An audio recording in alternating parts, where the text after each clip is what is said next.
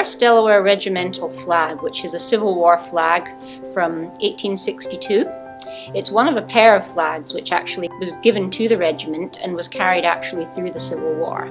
It is a piece very much in need of conservation so that the public can have more access to them. I'm Nancy Love, and I'm the textile conservator working on this flag. For me, when somebody comes with a one-of-a-kind handmade piece, I have to come up with a one-of-a-kind handmade treatment. Every object is different and has its own problems. Now, the 1st Delaware Regiment was originally raised as a 3-month regiment. At the beginning of the Civil War, they thought this wasn't going to last that long.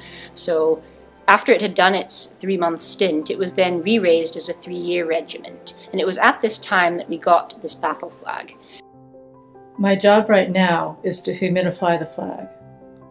I start with small sections, relaxing the fabric and getting it to flatten out.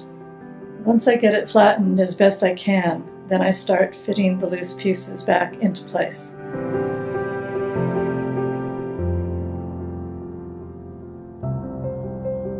We received them in 1884, actually, from a veterans organization connected to the 1st Delaware Regiment. So we received it directly from the survivors of the battles and the people who actually carried the flag. It's a royal blue silk and it has a hand-painted standard. It has the Delaware state seal painted in the middle.